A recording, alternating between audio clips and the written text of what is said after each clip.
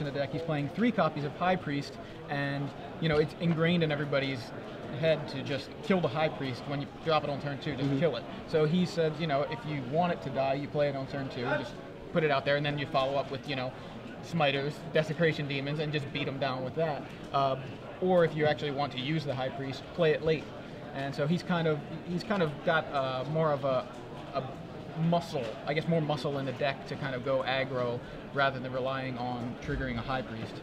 Now Michael Rooks, a player from Alexandria, Virginia, has an SCG runner-up in Washington, D.C. Also a lot of PTQ top 8s, he says here. And he always says that he plays Bruise or Semi-Bruise. And he's doing that this weekend because even though it does say Black-Green on the screen, Black-Green Rock, a deck that Jeff Hoogland took to an invitational top 8, kind of putting that deck on the map with Desecration Demon and some other things, his version is a lot different.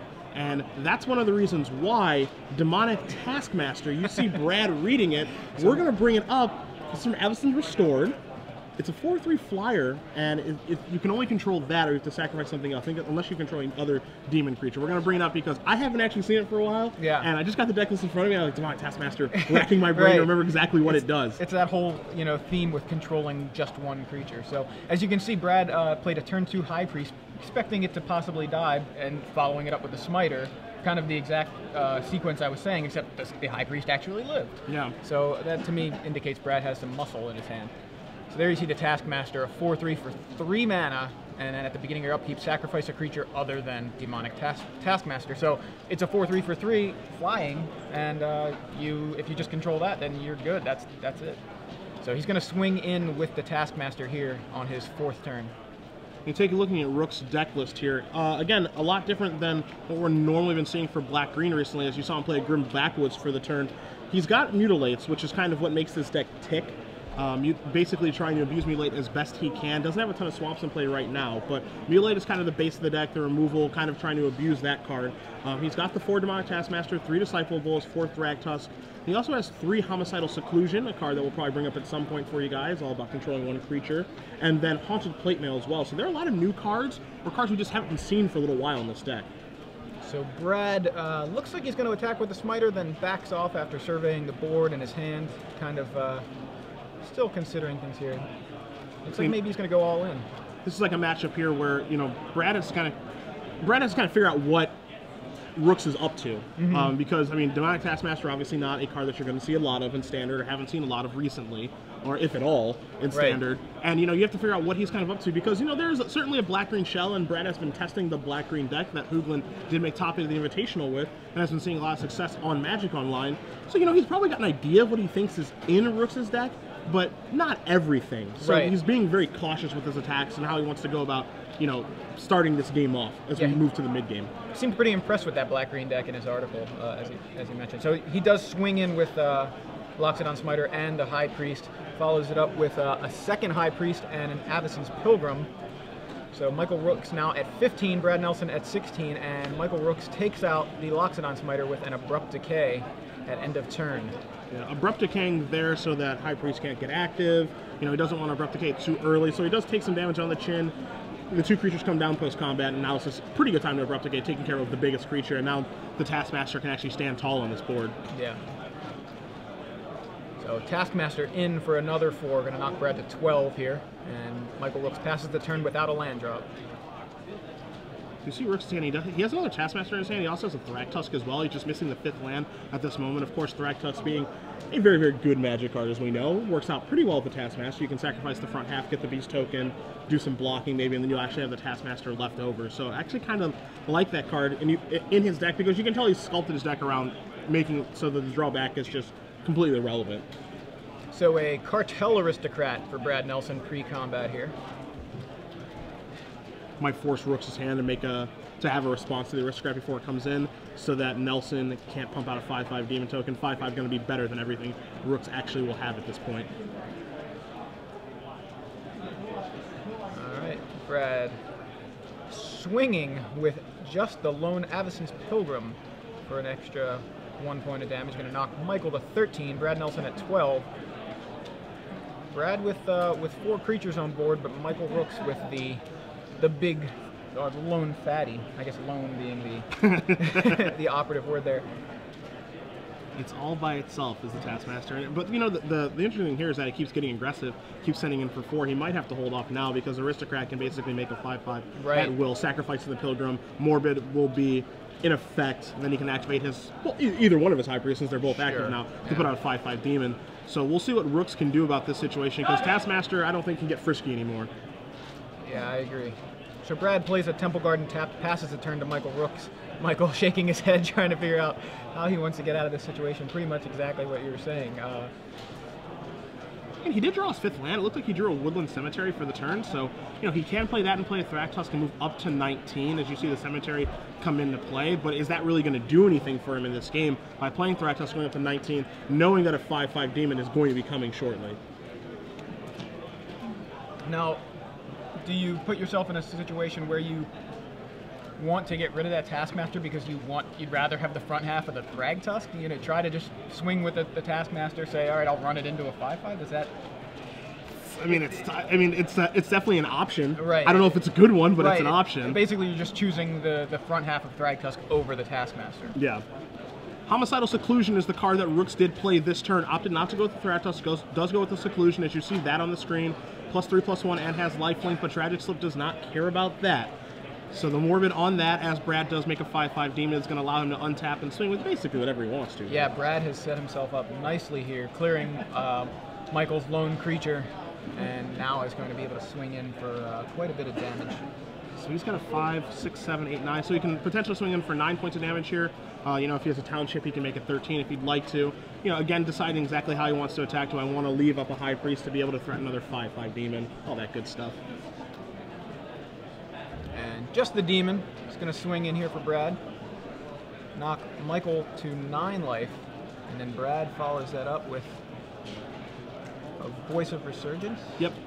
And a 3rd High Priest. Yeah, another High Priest. So there's your voice token. Morbid is triggered now. So it looks like, yeah, we're going to pump out 2 demons. I see exactly what he's going to do here. So he's going to make a demon. It's going to give enough creatures to actually make another demon. So now he's going to pump out basically 2 5/5s. And Voice of Resurgence is just in a million right now. A giant elemental. Yeah.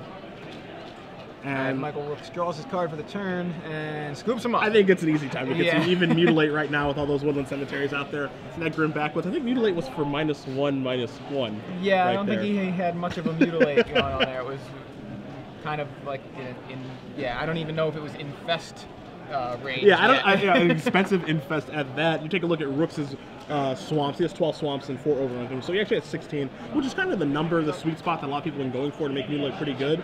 But, you know, there are draws that open themselves up to actually not having the necessary swamps to cast a good Mutilate, because he does have 4 Woodland Cemeteries, that Singleton Grim Backwoods, and 4 Mutavaults. That's a lot of those.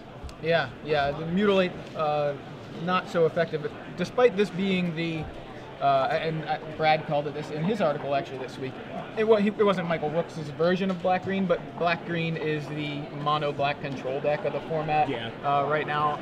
Although Michael's deck is not really, it's not following the typical pattern of a ton of removal and then like some sort of win condition. His deck actually, as you saw there, is mostly based on having one guy in play and trying to go all the way with that.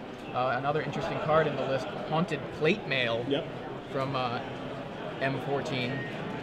Very interesting choice there. I think a card that we'll see a lot more of after rotation, or at least I'm hoping, just because that card is probably my favorite card from M14, just because of like flavor and it's cool and it's kind of like a build around me card, or at least like it's a unique win condition. Right. But I actually like quite a bit. It is one of the more flavorful cards too. I believe designed by Gavin Verhey. I thought I saw Gavin tweet that he had come up with. That was one of his first designs. So very cool. So we'll take a look at the sideboards here. We will start with Michael Rooks, who does have 2 Barter in Blood, 2 Putrefy, a Sever the Bloodline, 2 Encroaching Waste, another card from M14, 2 Duress, 2 Curse of Death Soul, 2 Deathrite Shaman, and 2 Vraska the Unseen in his sideboard. I mean, a lot of options, obviously. You know, we're in, I wouldn't say he's like in a control mirror, but he's trying to beat a mid-range deck. You know, a card like Barter in Blood is one that you would kind of see against a creature-heavy deck.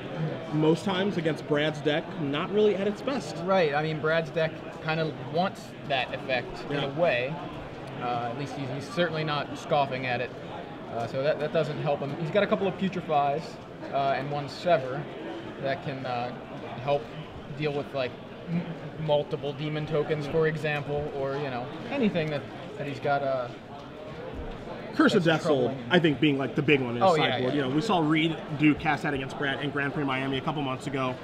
It being an absolute backbreaker against him. Reed only had one of those in the sideboard, kind of a miser's one of that he had access to. Rooks has two of them. I think he can play a really important role, assuming that he can actually get himself in a position where when he does cast that, it is kind of the backbreaker that it's meant to be. Right. I mean, and it is. If there's any deck that Curse of Death Soul is just incredible against, it's a Junk Aristocrats deck. Brad does have a little bit more resilience to it, I think, in this particular build. Yep. Still not, great, but having something like Loxodon Smiter doesn't care too much. I mean, it cares about a quarter of its power toughness. It is actually a little bit interesting because his deck is a little bit more resilient, as you said, to that card than previous iterations have been. Again, Desecration Demon as a 3-of, Loxodon Smiter as a 3-of, but the kind of thing that stands out to me is that Lingering Souls for Brad this weekend is only a 2-of, where in a lot of cases it's been a 4-of in Junk Aristocrats. Kind of one of the cards that makes the deck tick. And I think we can all agree that Souls really isn't at its best right now because of Kibler's red-green aggro deck. There's a lot of bonfires looming, a lot of Thermal Hellkites out there. So Lingering Souls isn't really great. So as a result, Brad scales back on those. Makes Curse of Death Soul actually a lot worse against him. Right. Cards in Brad's sideboard really quickly as you see both players getting ready for game 2. He's got an Ultimate Price, he's got an Underworld Connections, 3 Garrick Relentless, 3 Unflinching Courage, 2 Appetite for Brains, 2 Putrefy, that 3rd Lingering Souls in his sideboard, and Obzat and a Scavenging Ooze. So a lot of options about how he wants to go about beating a control deck like this one. I think Obzat is the easy one that he's going to bring in. Yeah. And we're underway. So Brad has a turn 1 Avacyn's Pilgrim. Michael Rooks with just a couple of land drops. And Brad plays his second land. So what has he got for us with 3 mana? A lot of different cards in his hand right now. He's got a Tragic Slip. He's got a Doom Traveler in his hand, it looks like. Skirstack High Priest looks like it's going to join the party. And here comes the Traveler. He also has an Underworld Connections and a Garrick Relentless in his hand too, Joey. So he's got a lot of different cards and a lot of different angles to go for right now as Abrupt Decay takes care of the High Priest. Another card advantage engine in the Underworld Connections. There's 3 minutes of Taskmaster. Okay. Yeah, so Michael Rooks has an Abrupt Decay at end of turn to deal with the High Priest and follows it up with a Taskmaster on his turn, leaving Brad with a Doom Traveler and an Avacyn's Pilgrim and 2 lands. Again, if you just take a look at Rooks' mana base for this game, kind of the same thing that we saw last game. 1 Swamp, even though he has 3 lands. He's got the Woodland Cemetery and a Mutavault in play right now. So, as much as I think his deck is geared towards casting Mutilate, or at least having it be favorable, again, he can't really control what lands he draws. Right. Percentages will say that he'll draw more Swamps than not, but these draws can happen quite a bit of the time, and as a result, his Mutilates are never going to be, I don't want to say never, but they're just not anywhere near as good as I think you want them to be in this matchup. Right, he's got 16 Swamps in his main deck, but Mutilate not looking so good so far. So Lingering Souls for Brad on his turn, and he passes back to Michael Rooks. I think Mutilate's the card he drew this turn too. Yeah. So Taskmaster swings in, Lingering Souls token gets in the way. Also, a Spirit token gets in the way, and passes back to Brad. Brad untapped. Life totals right now, Michael Rooks at 20, Brad Nelson at 18, just from his own Shockland, I believe. Yeah, no land there from Rooks either, so now he's kind of stuck. He's got another Taskmaster in his hand. I think he drew a Mutilate for the turn last turn, but he can't really do anything at this moment.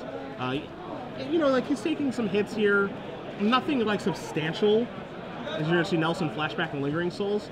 But, it's kind of like, I think that Taskmaster just might want to stay back on defense now until he can actually find some lands as he draws another non-land card for the turn. So Brad swings in with his 2 1-power guys, flashes back the Lingering Souls, as you mentioned. Brad missing his land drop on his 3rd and 4th turn as well. So there you see a Sign in Blood from Michael Rooks. Did you find a land, Michael? We're going to find out. It looks like he may have, or at least he's got a card. Yeah, there's a second Mutavault. So Mutavault Go is the play from Michael Rooks. Doesn't really feel like swinging with the Taskmaster just to get chump blocked by a Spirit or even triple blocked. Yeah. by 3 spirits. I mean, can get triple block. Brad can also just say, all right, I'll take 4, Right, and start attacking back for more damage. He's going to play a Loxodon Smiter off the Pilgrim and 2 Lambs and pass the turn back. Again, a missed land drop for Brad Nelson, but he's still got plenty of action. I mean, building a board. Yeah. So here we have the Okay. Mutilate that you believed he drew, and it is for, I believe, 1. Yep. But that will deal with the Doom Traveler, the 3 spirits, and leave 1 spirit from the Doom Traveler, and a Loxodon Smiter on Brad's side. So You saw that Rooks played the Mutilate before actually playing his land. He did draw an Overgrown Tomb for the turn. Doesn't want to give everything -2/-2. -1/-1. Certainly sufficient for what that Mutilate was going to accomplish. Doesn't change anything by having additional Swamp. And Loxodon Smiter going to come in for Brad Nelson, and the Taskmaster gets in the way, but Brad has a Tragic Slip to make sure his Smiter survives. Make it into a 3/2, so it's going to win that combat. But I think if you're Rooks, you're absolutely thrilled that that's how the turn goes. He's going to play a Haunted Plate Mail and pass the turn back, because, you know, Nelson's having a little bit of difficulty with mana. You're more than happy to trade your Taskmaster at this juncture for a Tragic Slip, because you know you have multiple plays now. With a, a Haunted Plate Mail, he's got another Taskmaster in his hand. He can activate the Plate Mail heal and trade with the Smiter if he wants to. So he's got most of the options. There you see Haunted Plate Mail, 4 mana, essentially a 4 mana 4/4. Yeah. With some other opportunities. So you saw an Abrupt Decay to deal with the Smiter from Michael Rooks, and a flashback Lingering Souls there, or front half of Lingering Souls there from Brad Nelson. Looks like Rooks drew, or at least had another Mutilate. You also see Sever the Bloodline in his hand as well. So and another Taskmaster in hand. Those Spirit Tokens are of no threat to him right now. So Nelson's going to take a look at the Haunted Plate Mail. Again, Plate Mail can become a 4/4 creature at any time. If you're old school, it kind of reminds me maybe like a Chimeric Idol type card. Yeah. Here comes, looks like this, Mutilate. This is going to be Mutilate again. It's clear out those Spirit Tokens. I like casting Mutilate here instead of actually, instead of using the Sever. I think Sever's value is going to be much greater over the course of this game than the Mutilate will be.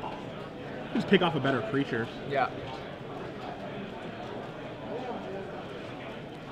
So, Brad Nelson, clear board, 4 lands, facing down a Haunted Plate Mail double Mutavault from Michael Rooks. Brad at 12, Michael at 15, and a Desecration Demon from Brad. 4 mana 6/6 in the house. Rooks' deck does have a lot of removal. Doesn't have to be terrified of that card. Does have that Sever, as we mentioned. This card, one of the reasons to actually hold the Sever, if he knows Brad's list, which I don't think many people do, but if he knows Brad's list, or, he can save the Sever, use the Mutilate to take care of the Spirit Token, Sever takes care of the Demon, he can keep crashing in with the Mutavault and the Haunted Plate Mail, so there is going to be a Sever the Bloodline. Yeah, Sever the Bloodline takes out the Desecration Demon. And Michael Rook's going to get in with the Plate Mail. Now there's a Taskmaster post-combat. Brad now at 8 life. So what we could end up seeing next turn, Joey, is Haunted Plate Mail. Actually, we don't get to see the equip cost used very often of 4, but move the Plate Mail onto the Demon and get in for 4 to finish the game. And Nelson does have access to Lingering Souls in the graveyard to flashback to get some chumpers in the way. But right now, his back's kind of against the wall right now. You can certainly say that Rooks is ahead in this game and only getting further ahead, and it's Brad's job to actually try to get back into it. You see Garrett Relentless there in Brad's hand, but Brad's going to go ahead and scoop him up. Yeah. Sees that he is unlikely to win that game, and now we are tied up. Michael Rooks and Brad Nelson, 1 game apiece here in round 1 of the StarCityGames.com Open Series live from Baltimore. You see the issue with that game, Brad obviously being bottlenecked on mana. Yes, he did have Garrett Relentless to be able to take care of the Taskmaster, but what Rooks does is he just untaps, activates his Plate Mail to make it a 4/4, activates both Mutavaults, gets in for the last 8 points of damage. So Brad taking a look at his hand, surveying his position, realizing that that's likely going to be the outcome of the game, and just picks it up and moves on to game number 3. Doesn't look like he's going to re-sideboard. You see him shuffling up pretty quickly. Rooks unveiled more cards that game than he did in the first one. I'm sure that Brad was aware that Mutilate was coming. But, now he's got a better idea of, there's Haunted Plate Mail out there. I know he has Homicidal Seclusion from game 1. He's probably got a better idea now of what Rooks' deck is doing. Mutilate. Now I'm doing it. Yeah. Mutilate looked really good that game. Yeah. Even for 1 or 2, just dealing with the Lingering Souls, because that was what Brad was able to do, being bottlenecked. He was able to flood the board with 1/1s, and a card like Mutilate is is great in that situation. So Michael just had the exact cards to deal with what Brad was presenting on board. The big question you have to ask yourself is, is that an anomaly? Is that something that's going to happen? Because again, Nelson's Junk Aristocrats deck this weekend is much bigger. Again, 3 Desecration Demon, 3 Loxodon Smiter, less Lingering Souls. Varels can get bigger and out of range. Same thing can be said of the 1 Scavenging Ooze in his main deck. Of course, in that game that we just watched, Mutilate being an absolute all-star, I think that in more games, if they were play a lot more games, I don't know how good Mutilate would actually be against Nelson's deck. Again, Rooks does have a lot of swamps, 16 of them and 12 swamps and 4 overgrown teams. So yes, his Mutilates can actually keep pace with Loxodon Smiter and can eventually get to Desecration Demon range. But again, no way for him to control that.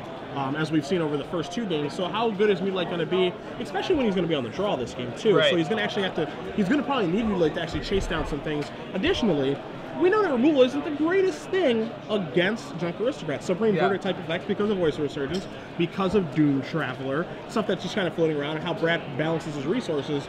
They're not the best cards in the world, but I do agree with you that Mutilate was, of course, phenomenal that last game that we watched. I mean, we were kind of criticizing it a little bit before before that game about, just kind of how poor it seemed to look in game 1. Yep.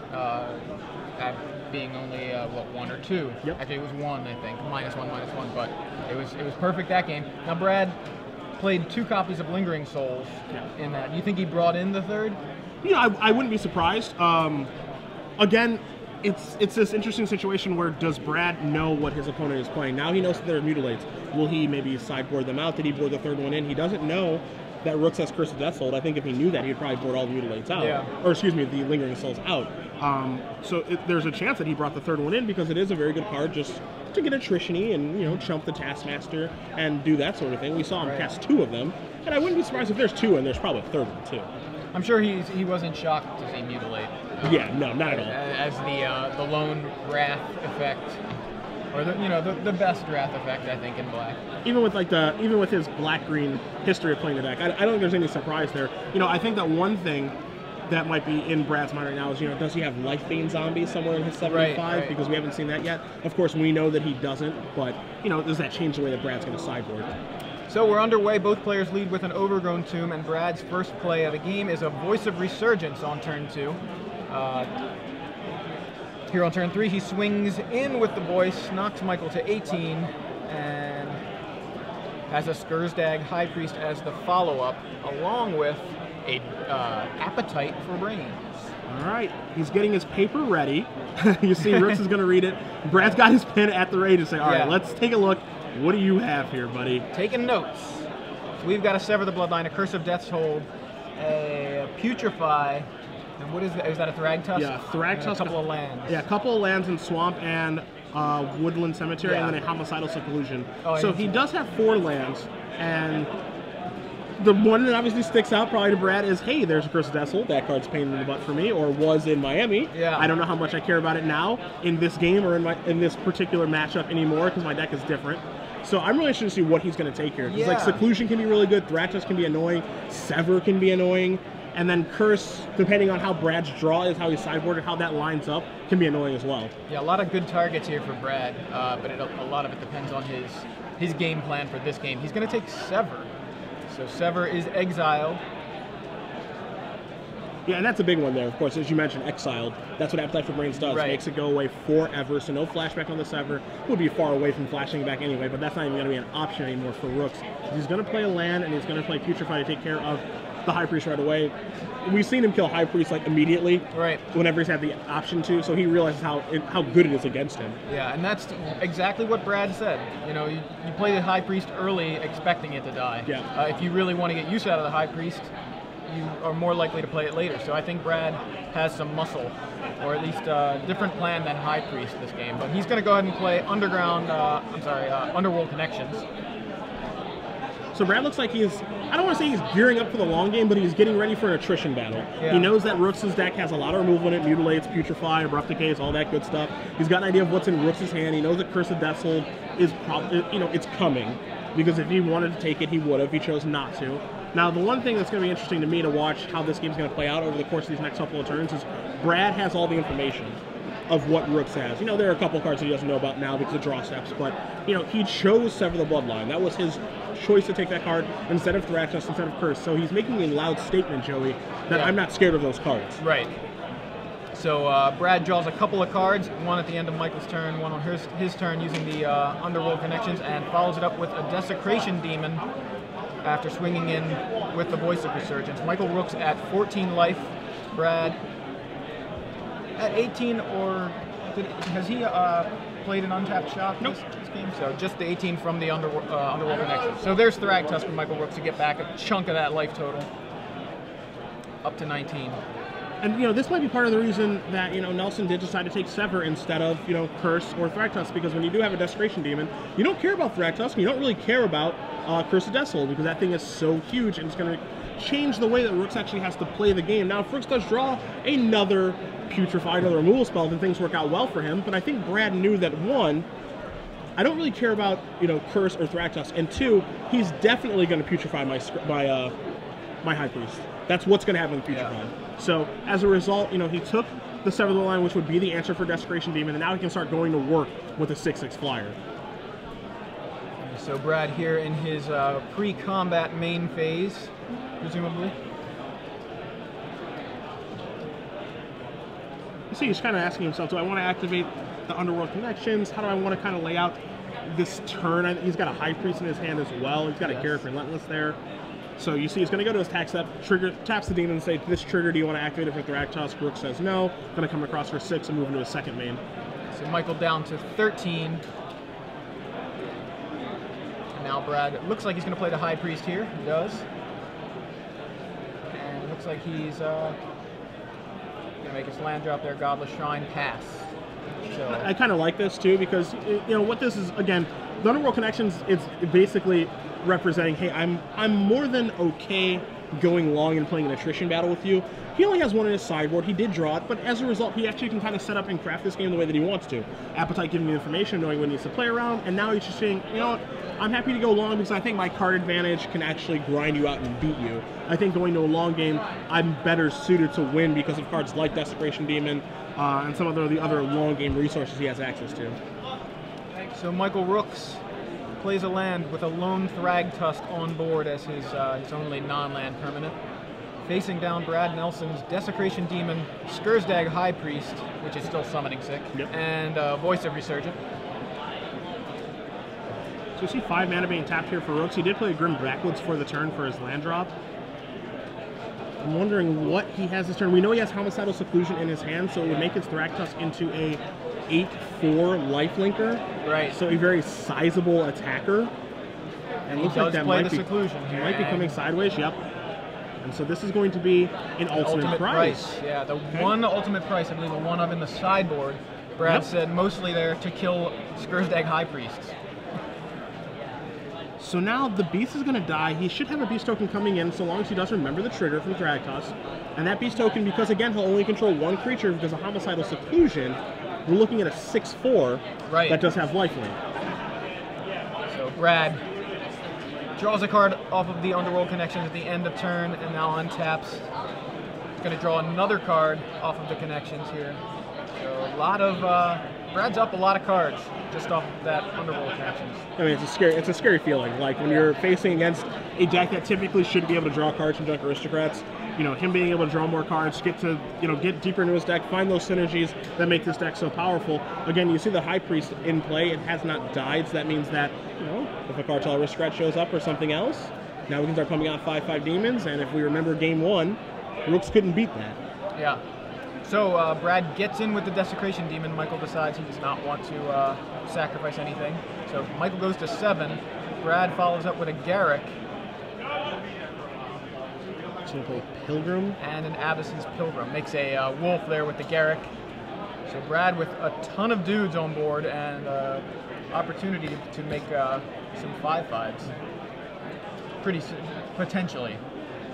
I mean, the problem here for Rooks, right, is that, you know, he definitely wants to attack with the Todd Anderson Beast token. That's a 6/4. Right. But I think Brad will probably, you know, chump block with something, be it Voice of Resurgence, Wolf token, have his Pilgrim, his choice. One of the things he's not going to chump block with is the High Priest. Right. And then as a result, Morbid's active. He's got guys to be able to make it. But I think that Rooks is priced into attacking here because he's at 7 and he needs to keep his life total high. Yeah, he actually needs the life total more than he needs the necessarily needs the 6-4. But yeah, Brad doesn't have anything that's going to. There you see the Abyssin's Pilgrim get in front of the beast there. So. Okay. Oh, and a Putrefy in response for the High Priest is going to stop that line of play from happening. So that's a really good attack there by Rooks. He comes in with the 6-4. Nelson's going to predictably block. He chooses to block with Abyssin's Pilgrim before damage and anything happens. Putrefy takes care of the High Priest, so now there's going to be no Morbid, no 5/5 Demon coming out, and he's actually going to get his life, is Rooks, and then pass the turn back. So actually a pretty good turn, all things considered. Yeah, very good turn. So right now, life totals, 13 for Michael Rooks, 15 for Brad Nelson. Brad has a Desecration Demon, a Wolf, and a Voice of Resurgence alongside a Garrick Relentless on board. And Desecration Demon trigger at the beginning of combat. Michael says, go ahead, you've got your 6/6, bring it. And Brad looks like he's going to bring it with everybody. Wolf, Voice of Resurgence, Desecration Demon, all getting in. Michael with a 6/4 lifelinker due to that Homicidal Seclusion is just fine with that. Goes down to 3. Nelson gonna make a Wolf, make a Doom Traveler, pass a turn back, has some mana available. It looks like he's cardless. Yeah, Brad does appear to have no cards in his hand, which is a surprise considering the Underworld connections. Yeah. He's got a lot of cards on board, though. So. I'm genuinely surprised that he's cardless. I mean, it looks like he's cardless right now. Yeah. If he's not, he only has 1 or 2 cards in his hand. Rooks sitting here again with that 6/4 life-linking Beast token. And again, I think he's in the situation where he's priced into attacking. Does he want to attack Nelson or does he want to attack Garrick? That's his call. But he does have to attack her. He is going to attack Garrick. Immediately, Nelson's going to block and make a Spirit token off a Doom Traveler. Yes, so Garrick survives the turn. Doom Traveler does not, but a Spirit. Sign in Blood, a little risky. Yeah, he is up to 9 life off of that lifelink. Now drops to 7. And he's got a follow-up here. A Thragtusk is going to go up to 12. Okay. Gaining a lot of life. Looking reasonable for Michael, staying in this game despite Brad's massive card advantage off of that Underworld connections. And Nelson does have a couple cards in his hand. You see him in his hand right now. On the side, yeah. One thing to keep in mind now, too, Joey, is that because he does play a Thragtusk, does Rooks, yes, he does go up to 12, but now Seclusion's turned off. It is, because he doesn't have a single creature anymore. Now, of course, the kind of unique thing here for Rooks' deck is that he can actually, in a way, control how many creatures he has in play. He could, Abrupt Decay his Todd Anderson token, right? With some sort of sneaky attack, which, just send in with Thragtusk. Nothing going on here, and kill his own guy if he needs to. Right. So that's something that Nelson needs to be cognizant of, assuming that we get to see Rooks untap and go to another turn. Right.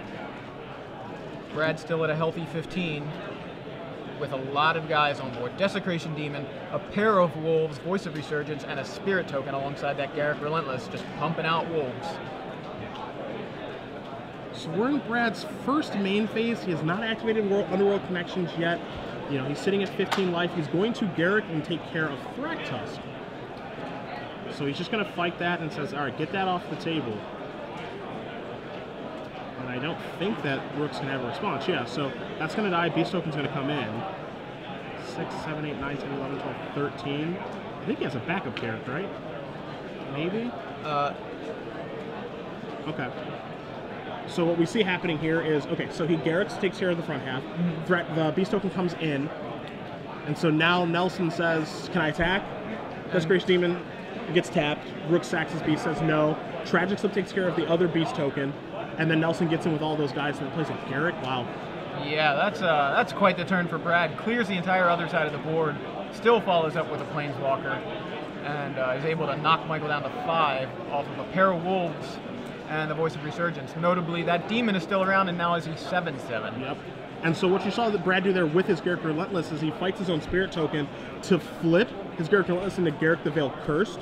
So now he can represent a tutor for whatever he wants to next turn. Wouldn't be surprised to see him go get Obsidian next turn, assuming that Garrick is still around. But now Rooks is in a difficult situation because that combat, as you said, went great for Brad. Yeah. Taking care of all of Rooks' stuff, that Tragic Slip, the Desecration Demon sacrifice, everything. And it's kind of strange too because with Rooks, him sacrificing that tap Beast token, it would have left him with just 1 creature for Homicidal Seclusion, so he would have been in that situation where he would have had a 6/4 lifelinking blocker, but Nelson had a Tragic Slip to take care of that. We do see Michael with a Taskmaster in hand, so he can put a 4/3 on board. That will be a 7/4 lifelinker. Yep. And that might get him out of this situation. As you mentioned, the Garrick over there representing a tutor. I don't know if Michael has an Abrupt Decay. That's his probably his best removal spell for a flipped Garrick. Yeah, you see his hand right now. He's got a Deathrite Shaman. He has the Demonic Taskmaster. He has another copy of Homicidal Seclusion. And he's got a mystery card hiding in there as well. I think it's a... it's the curse. Yeah, it's the curse from earlier. So those are the 4 cards that he's staring at. Again, Deathrite Shaman, Demonic Taskmaster, Homicidal Seclusion, and that Curse of Deathhold, which he's had since the beginning of the game. Right. And we talked about how good Curse of Deathhold was against Brad's previous iterations of this deck. Again, if you remember that match at Grand Prix Miami of Ray Duke playing against Brad Nelson, how good Curse of Deathhold was in that matchup, you see that Brad's deck has evolved, it's changed, and Curse is just significantly worse against his deck now. So Michael's going to go with the Taskmaster plan, but he's also playing a Deathrite Shaman, which is interesting because of the Homicidal Seclusion being deactivated due to the fact that he's got 2 creatures. Now he can sack the Deathrite Shaman to deal with the Desecration Demon. Maybe that's his plan to give his guy lifelink, but that's how he decides to go with it. Brad draws a card at end of turn with the Underworld Connections, and as Michael passes back, Brad at 14 life now. Ton of land, ton of dudes, and a Planeswalker. And there's one important land in his hand, a one-of in his deck, Gavany Township, which, you know, you could argue that Brad is kind of flooding out a little bit here, but now this is actually going to give him something to do with all that extra mana that he's going to have moving forward. I don't think we're going to see a ton more turns in this game, as the Gavany Township can certainly put things away in a pretty quick fashion, but now he's actually got things to do with all the extra mana he's had. And I think that Gavany Township would have made that Curse of Deathhold look a little silly had Michael decided to go with that plan, just to maybe shrink some of the guys, but yeah. That wasn't a very good plan anyway, considering his Desecration Demon was just going to kill him. You know, it really has to set off, you know, some signals in your head if you're Rooks. That Appetite for Brains that we saw on turn number 3, you know, Brad analyzing the hand and choosing again not to take Curse of Deathhold. You know, you have to be of the mindset of, okay, like this card was insane against this deck in, you know, months prior, and he's opting not to take this. So okay, this probably isn't very good. If he's choosing not to take this card, as you can see, it's just not that good. He's going to actually sacrifice Desecration Demon to Garrick. Yeah, this is interesting. Brad kind of seeing how Michael's trying to plan on dealing with the Desecration Demon. And he's going to go ahead and sacrifice the Demon to the Garrick to tutor up a second copy of Desecration Demon. Huh. Interesting. What do you think the logic is there? Color me surprised. I'm surprised too. I thought he was going for Obsidat to kind of get the guaranteed 2,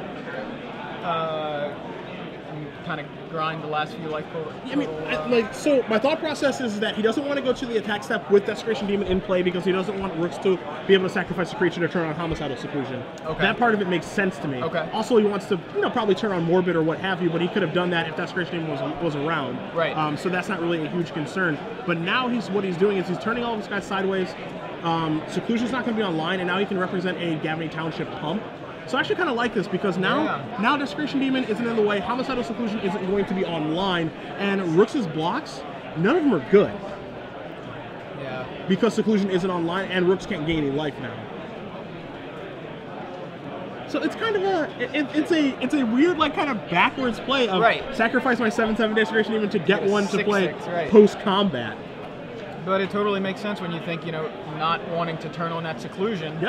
And not allow Michael to gain more life to get out of this game. So Brad, right now, combat, 2 Wolves and a Voice of Resurgence coming in versus Michael Rooks' Demonic Taskmaster and Deathrite Shaman, which, of course, if the Taskmaster lives through this combat, he's going to have to lose the Deathrite Shaman anyway, so no reason to not chump block with the Deathrite Shaman. Yeah, and he's forced here to block both guys because Gavany, if he lets any guy through, he's going to be taking 6 damage again because we know that Rooks doesn't have a removal spell in his hand. So he's forced to do all the blocking, lose his Taskmaster as he draws another one for his turn. It's going to put him down to 2 after the dust settles. And then a Desecration Demon as the follow-up. Michael Rooks cannot clear the board, cannot deal with the onslaught presented by Brad Nelson. So Brad takes the game and match 2-1 versus Michael Rooks here in the first round of